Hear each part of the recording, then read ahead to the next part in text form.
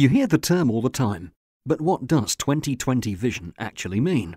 20/20 means that you can see at 20 feet away what a person with normal sight can see at 20 feet. The number is an indication of your visual acuity. If you can only see the top E, that means you can see at 20 feet what a person with normal sight can see at 200 feet. This is called 20/200 vision.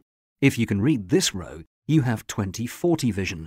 Normal sight sees at 40 feet what you see at 20 feet.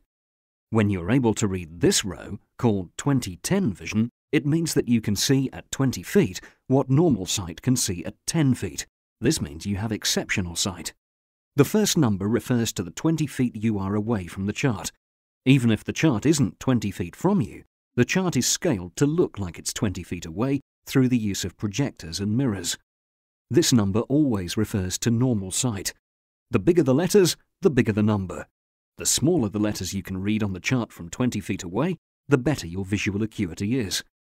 Your visual acuity is usually measured with and without corrective measures to verify that the prescription is sufficient.